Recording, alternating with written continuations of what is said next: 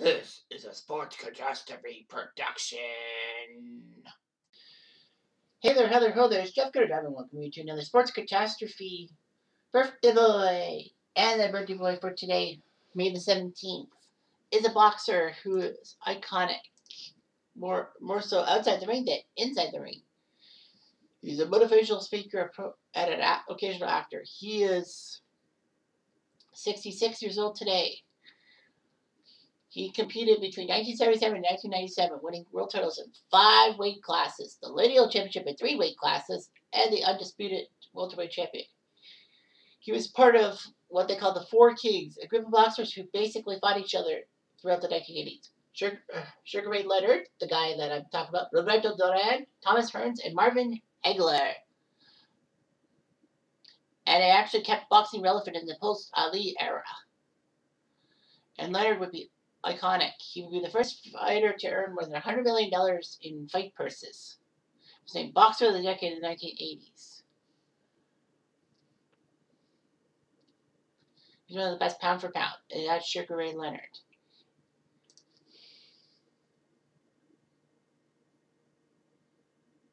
So, anyway. So he was trying his best to make the U.S. Olympic team. And he was. He was the light welterweight representative at the 1976 Olympics in Montreal. The U.S. Olympic team was good. They had the Spinks brothers, Leon and Michael. They had Howard Davis Jr. and John Tate. Some say the 76 U.S. team was the greatest boxing team in the history of the Olympics, although 1984 would say, hold my beer. Anyway, Leonard looked fantastic. His first Olympic belts were by 5-0 decisions. No judge thought he was going to lose. In the semis, he beat Shershaba, winning 5-0. He would face the great Cuban Andres Aldama, who actually knocked out his 5 straight opponents to get to the final. So it was U.S.-Cuba. It was amazing. Aldama was hit hard. He had standing 8 counts. And Sugar Ray won 5-0 and an Olympic gold medal.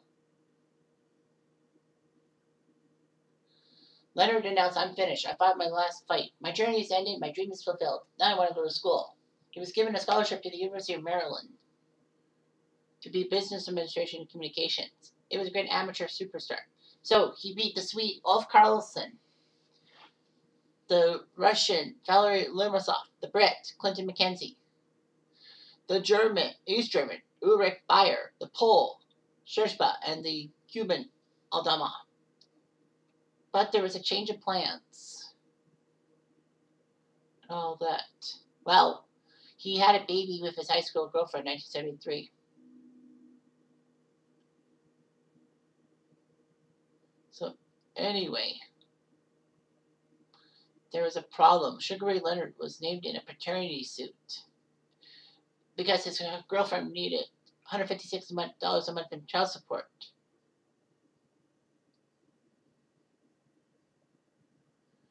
So Leonard learned that he needed the money to help the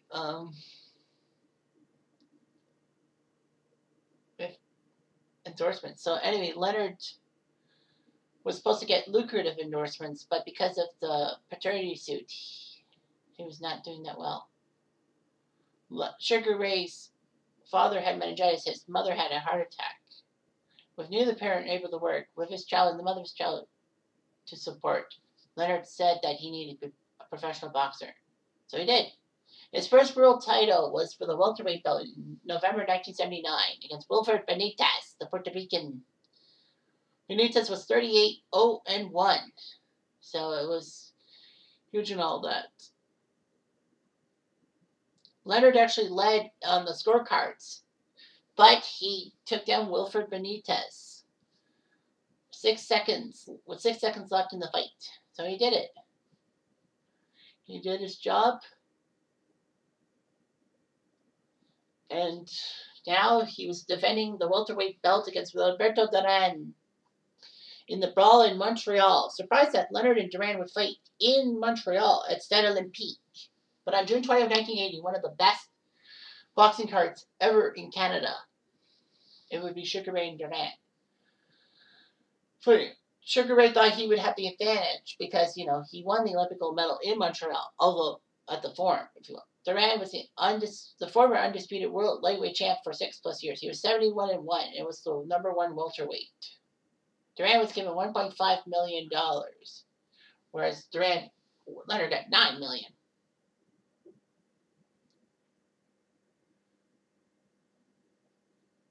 So Sugar Ray and Roberto fought tooth and nail and all that. Durand was given a unanimous decision. So basically, all 3 judges said that Durand won. The problem with Sugar Ray is that he wanted to fight toe-to-toe with Durand and basically wanted to fight Durand with his in the Durand style, but that failed miserably. He lost the fight. So anyway, he fought from the heart and all that.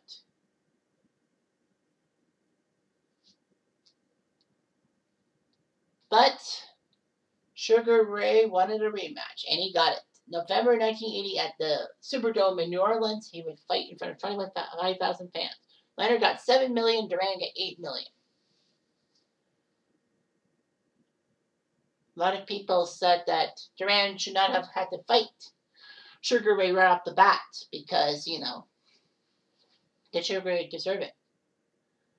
Unfortunately, though, Durand had issues. After winning the title in Montreal, he went on a binge and ballooned in weight.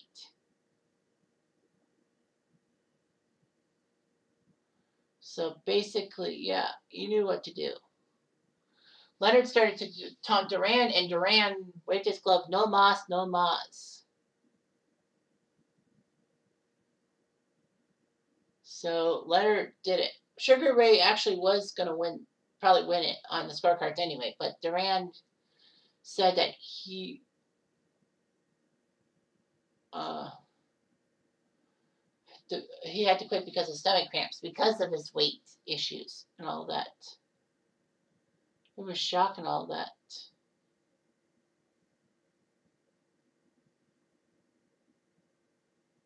Anyway, it didn't matter. Well, Durand had to have an eating binge prior to the fight because he needed to get up and weight and all that. So Leonard got it.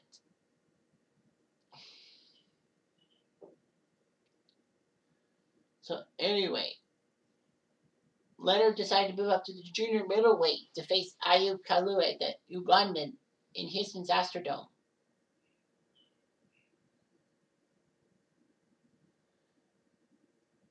Anyway, Leonard took down Kalue in the first round.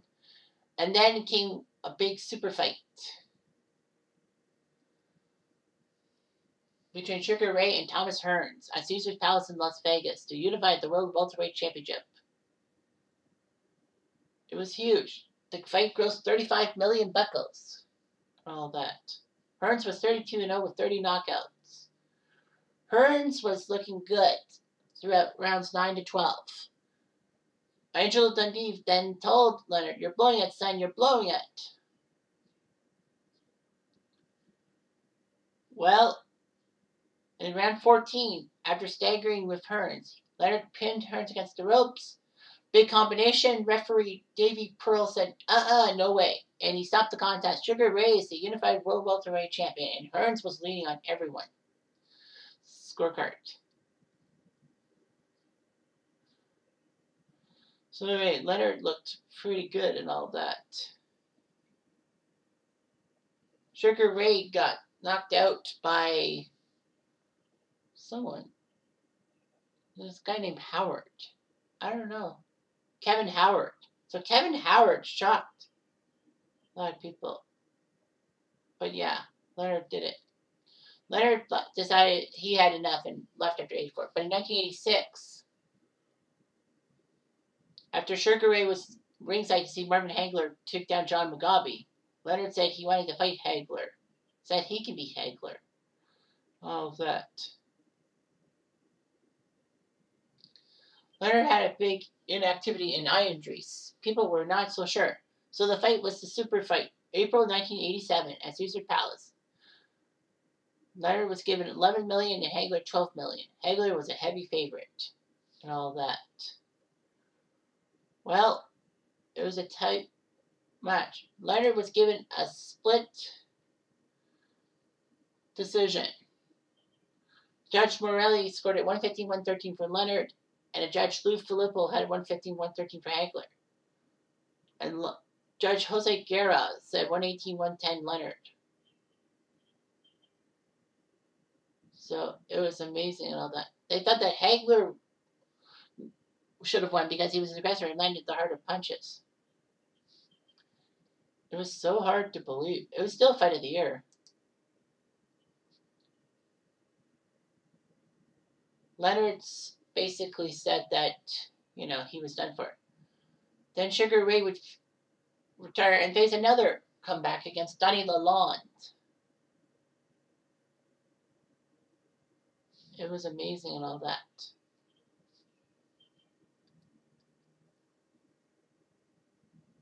But Leonard kept knocking down Lalonde, and the fight was over. Sugar Ray won the match.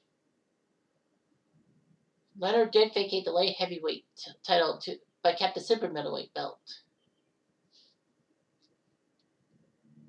Leonard would defend the WBC super middleweight belt against Thomas Hearns in a rematch. So it was Leonard Hearns 2, June 1989. But the fight was scored a tie. Leonard retained the belt. Hearns won the fight thanks to Jerry Roth. Tom Kosmarek scored it for Sugar Ray, and Dalby Shirley scored it 112-112. If Shirley gave Leonard a 10-9 margin instead of a 10-8 margin, then Hearns would have won by split decision. But Leonard admitted that Thomas Hearns deserved the decision. So then Leonard and Duran would fight again for the third time. In 1989, they had the two fights in 1980 that I described. Leonard would defend his belt against the WBC middleweight champ, Roberto Duran. It was amazing.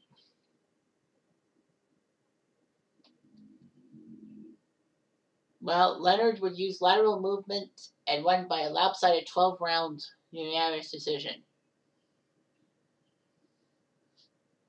Leonard would try a few fights, even against Macho Camacho in 1998. But he was basically a boxing analyst, which was amazing and all that. You loved doing it. Sugar Ray was part of Dancing with the Stars in season 12. And it only lasted 4 weeks. Sugar Ray was actually the subject of a Seinfeld episode in which George tries to flatter his boss by saying he looks like Sugar Ray Leonard. The real Leonard was told by friends and family about it. Sugar Ray Leonard was also parodied on the famous show In Living Color by Tommy Davidson, who did get Sugar Ray's mannerisms pretty well there. Leonard would marry his high school sweetheart because he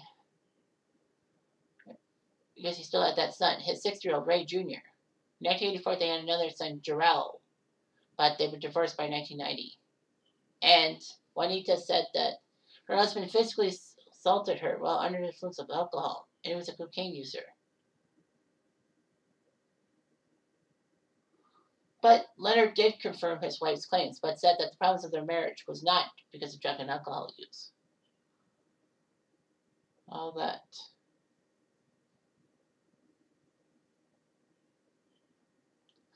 Anyway, Sugar Ray said that he was free of alcohol since 2006. He would actually be married, introduced to Bernadette Roby, and were married in 1993. Sugar Ray is actually the godfather of Khloe Kardashian.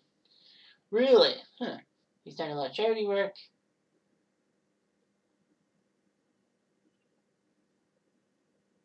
Yeah, he did not like child sex abuse and all that. He was 36-3-1 in his professional career. Although he did lose his last 2 fights to Terry Norris and Macho Camacho. So, yeah, he was an icon. I mean, He lost to Camacho, lost to Norris. He had that tie against Hearns, but he lost to Roberto Duran in Montreal, which was a great boxing card. You don't know how great that boxing card was. But anyway, I'm done talking about this thing because it's taken a long time. Sugar Ray is so sweet. Anyway, I'm Jeff Diamond. Adieu.